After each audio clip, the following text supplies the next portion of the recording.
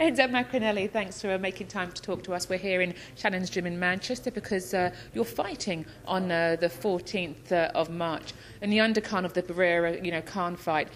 But Enzo, I asked you the same question about how do you stay motivated. It's just never quite working for you at the minute. The fights fall through, everything you need doesn't quite come off. But how has it been, just staying focused?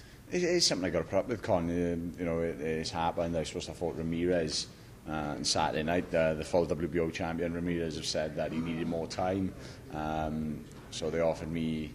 I think they offered me Dean Francis, which I wasn't too keen on, considering he's blown up like heavyweight. Take nothing away from him, but I just thought he was blown up like heavyweight, and I wanted a bit more respect. So they come up with a guy, Olo Falabi, who's record doesn't look that impressive. I'll be totally honest, but I seen a couple of fights of him yesterday, and he's very awkward, and he's very good, and thoroughly deserving of his, I think, rank number 4.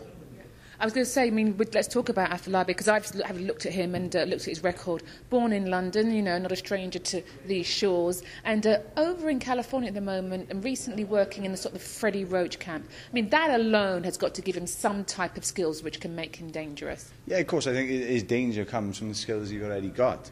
I don't think anyone has made him have these skills. He's just one of them sort of fighters. He's very loose with his hands. He's got good footwork. He's very awkward. Reminds me of a smaller version of a James Toney, the way he tries to roll and things like that. So, but I don't really care who's in front of me at the moment, Con. I just fit and strong. I'm just ready to go. Considering the sort of recent setbacks you've had and the way the fights haven't been coming through, it's possible, Enzo, that just slightly you could just take your eye off the ball. You could get in that ring and take things a little granted just for a little bit. Trust me, it's not going to happen. Do you know what I mean? I just wanted to fight for a belt for a long time. I fight for a belt Saturday night, albeit the interim belt, but it puts me that one step closer. I'm as hungry as ever for it.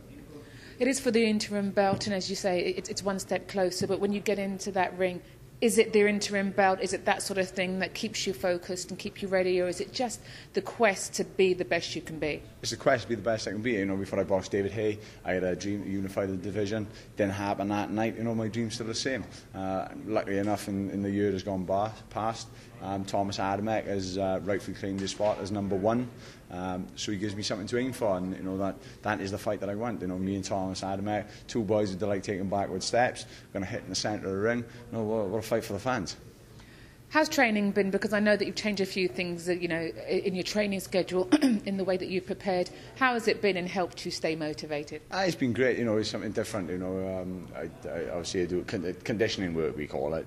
I've tried the weights things before, the bench press, squats, deadlifts. It just didn't appeal to me. I found myself getting bored with it, and I was coming out of the gym, I not a bead of sweat on me, and to me that's not working out. But it did improve my muscle mass to the extent where I didn't have so much fluidity in my shots, and obviously I like to throw combos, and I just couldn't do it. I think the last time I really done a weight session was the first Mark Hobson fight, where he took me to hell and back.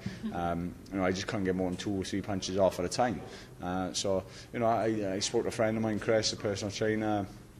He came up with a conditioning workout which mimics the way my body moves in a fight, the way I use my legs, the way I use my hands, the way I use my body, my lats, and it's almost like a 12-3 circuit, 12 rounds, 3-minute rounds of just constant pain. It's brilliant. With Afolabi specifically, what do you know about him as a fighter? I hear that he could be susceptible to the odd body shot. That's a rumour I have here, but maybe they're throwing that one out there hoping I'm going to go for a body shot. But do you know what I mean? I watched tape of his last fight. Yes, it was the only one I basically was able to get. They raved about him because he beat that Eric Fields and up-and-coming prospect. But again, I wasn't too impressed with Eric Fields.